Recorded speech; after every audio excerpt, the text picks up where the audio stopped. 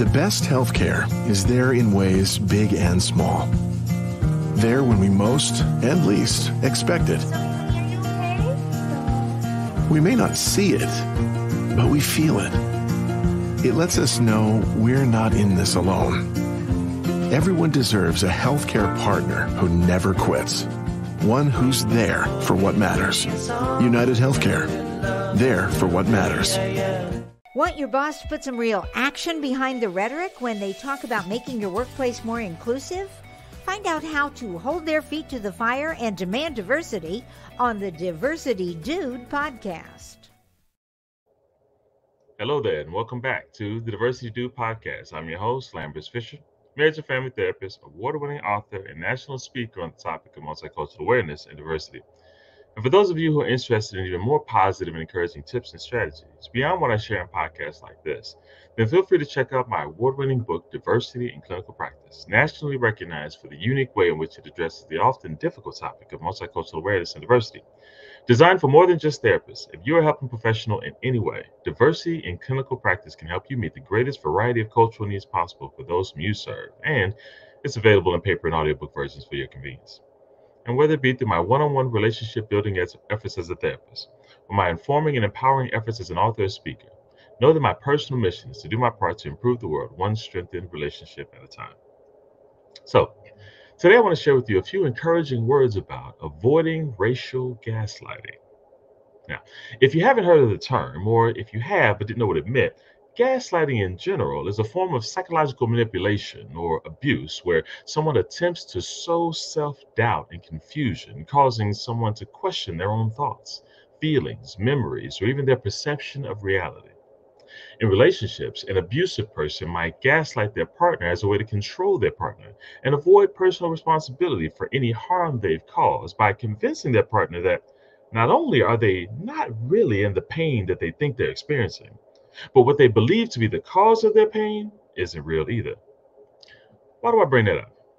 Well, as we continue the month of February, during which we celebrate Black Heritage Month, I'm continually reminded of how many times people in the African American community make efforts to discuss not only the difficulties of the past that were overcome, but also the concerns and cautions they have in the present that they feel are impacted by racial differences, only to be met with disinterest at best or direct opposition at worst, with some even expressing statements like, okay, we get it. Slavery was bad, but slavery ended a long time ago, and racism is over now. So why are we still talking about this? Why can't you just get over it? To many, this feels very similar. For trying to convince me that my emotional or psychological pain, or what I believe to be the cause of my pain, not only isn't the cause, but can't be the cause because it doesn't even exist. Feels familiar, as if gaslighting, but racially. Now, for many, there are a lot of instantaneous responses that feel compelled to come up after statements like this. Some healthy, some not so healthy, all emotionally legitimate either way. But in order to assist those who have made this or similar statements in the past, or identify with it presently and can see yourself expressing such in the near future, I'd like to share a few considerations that can help you avoid unintentionally racially gaslighting someone you care about or work with, causing unnecessary damage to the personal or professional relationships you might have with those persons who hear it. And as usual, instead of restating many of the historical or political or even academic answers to this question that you may hear infrequently, I like to speak primarily from a therapeutic relationship-focused perspective and offer as much value as I can. Consideration number one, just because something happened in the past doesn't mean that it has no impact on the present. Whenever I hear someone make the argument that slavery ended a long time ago, my immediate response is, did it though? Now I get it. What I mean by this initially is that, was it that long ago? For many, the history of slavery in this country feels as distant and irrelevant to their daily lives as learning about the dinosaurs. And yet, there are many who have to go only a few generations back on their family tree to see family members who are either slaves or slave owners. When someone has grown up with grandparents who can say that their grandparents were slaves, not only does it make that history a little closer to the present, but the life lessons that were passed down, both helpful and unhelpful, seem a lot more understandable. Sure, the challenge is to do the work to determine how much of the protective coping skills that were needed to keep people alive are still needed today. But if we look harder, we can see that even that isn't always easy to determine. Why? Well, just because the form of the threat that generated the protective need has changed doesn't mean that the protective need isn't still relevant. Or let me put it this way: years of slavery happened. There's no question about that. Nor is there a question that it had a devastating physical, psychological, and emotional impact on those directly involved. But when slavery ended, legally enforced segregation still directly negatively impacted the lives of African Americans in this country for years, limiting the opportunities they had to build and live their best lives or even feel safe to want to live better lives. But when legally supported segregation ended, there was still socially accepted overt discrimination to contend with. Though it shouldn't have been supported, it was legally allowable and thus did still happen. And then, over time, and with much effort, even when increasing amounts of restrictions made overt racial discrimination illegal, many found ways to maintain covert, subtle discrimination nonetheless, utilizing systems of power and influence, whether it be political, educational, corporate, or even within the law enforcement system. Plausible deniability has been the goal for years for many, in ways to maintain a comfortable norm or just the way things are that benefit some and exclude others without repercussions. And the beauty of it is that if subtle and covert is the goal, then not only can someone defensively claim plausible deniability, avoiding consequences, but they can also go on the offensive and try to make the person impacted by racism and discrimination believe that the racism and discrimination never really happened in the first place, just because it didn't look like it did before. Thus, it must all be in your head, making it about race when there's no obvious broken rule, which, just like the intimate relationships we talked about earlier, is where the term racial gaslighting becomes very applicable. Which leads to consideration number two. Just because it isn't hurting you doesn't mean it's not impacting me. Some people are not intentionally gaslighting others into believing racism or discrimination doesn't exist. Instead, they genuinely believe it, based on their lack of intention to harm others, as well as their personal belief that racism and discrimination has to look a certain way. It has to be overt, loud, negative in order to really be hurtful. They might even unintentionally have the same gaslighting impact on someone else, challenging their perception of reality. Unfortunately, as I've learned therapeutically, you don't need to share or feel or agree with or even confirm the existence of my feelings in order for them to be legitimate as my reality for me. Or put more simply, just because it isn't hurting you doesn't mean it's not impacting me. If someone you know is expressing their concerns and they feel they were racially discriminated against, even if you don't see it that way or doesn't feel like discrimination to you, at the very least, don't let that be the first thing out of your mouth. Instead, take a moment to ask yourself, could there be physical, psychological, or even emotional pain that they might be experiencing, even if I don't share the same pain? What past experiences might they have had that might be influenced in their interpretation, even if I don't share those experiences? Or even better, what past hurts might they have experienced, such that the scenario might be reminding them of such and making them fear that future harm is on the way? You see, our feelings don't guarantee facts when it comes to declaring what someone else thinks or feels. For example, saying, I feel like you're being a racist may not guarantee that the other person is intentionally trying to convey racist beliefs.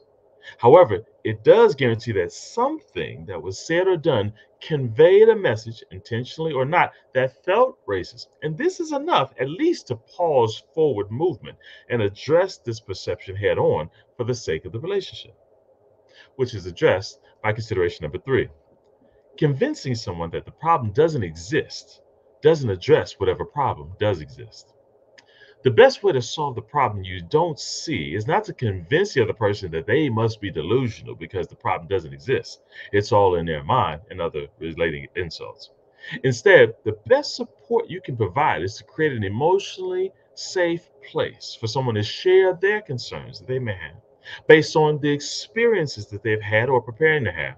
And most importantly, what past experiences, personal, witnessed, or informed by trusted sources, are impacting their perspective, making them see reason to take steps to protect themselves and their loved ones from perceived threats.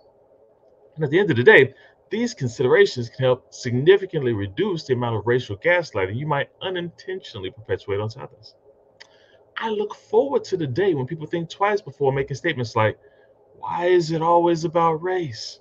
which unintentionally minimizes the value race has on someone's identity, their cautions, their concerns, and past negative experiences. Or, "Racism doesn't exist anymore," minimizing someone's perceived experiences of racism despite the evidence to back it up. All that does is convey a desire to ignore or perpetuate racism by convincing them to stop looking at it. Just because it doesn't look like it did before doesn't mean it's not causing real pain to someone else. Or, "Are you sure that's really what happened?" Insulting someone's intelligence and also conveying a desire to continue the hurtful behavior by convincing that hurtful person that their hurt really isn't what they think it is. As usual, I don't expect any of us to always know what someone else is feeling or how they're perceiving the world. I definitely don't expect you to know all of the historical experiences that might be impacting their hopes as well as their concerns. However, my hope for you is that you would practice avoiding the temptation to help someone by dismissing their reality, essentially unintentionally racially gaslighting them. Offering help to someone in pain by convincing them that they're not really in pain is not as helpful as it seems. Instead, help them by validating their experiences, their resulting feelings, and identifying what is within their power to change in their present and future reality to improve their lives. If more people did this, a lot more healthier conversations would occur. Relationships would be strengthened. We'd learn a lot more about the impact we have on others, and we would be equipped with the knowledge of how we can reduce perpetuating an unintentionally negative impact on others moving forward in our personal and professional lives as well. With that, I'll say thanks again for listening to today's Diversity Dude podcast. If you have any pressing diversity-related questions that you'd like me to address on an upcoming podcast, or if your organization is in need of a shame-free or empowering guest speaker or training on this often sensitive topic, then feel free to reach out to me directly at www.diversitymadesimple.com. And if you know of anyone else who can benefit from a positive and encouraging perspective on this often difficult topic of diversity, then feel free to send them a link to this podcast so they can be encouraged as well. Or share with them my award-winning book, Diversity in Clinical Practice, available at Amazon.com. And as usual, I look forward to addressing as many topics as possible in future podcasts to help you improve as many relationships as possible at work, at home, and in your community. And as always, remember this: you don't need to know everything about everyone in order to have a positive impact on someone. Thank you all for tuning in, and have a great day. Tune in each week and find out how to demand and implement diversity at your job. To hear more, check out previous Diversity Dude shows on ShalettaMakesMeLaugh.com. Are you up to date on your COVID-19 vaccination? It's not a one and done situation. You and your family may have gotten the original COVID-19 vaccine, but the virus keeps evolving. Getting the updated COVID-19 vaccine will protect you from newer variants that are circulating in our community. Talk to your healthcare provider to be sure you've received the updated vaccine. The new vaccines are approved for all and everyone 6 months of age and older, even for people who are immunocompromised or are pregnant or breastfeeding. To find out where you and your family can get your updated vaccine, go to vaccines.gov. That's vaccines.gov. Just type in your zip code and you'll find a convenient nearby option. Protect yourself and others this winter. It's not just another day in your life. Things are changing for the better.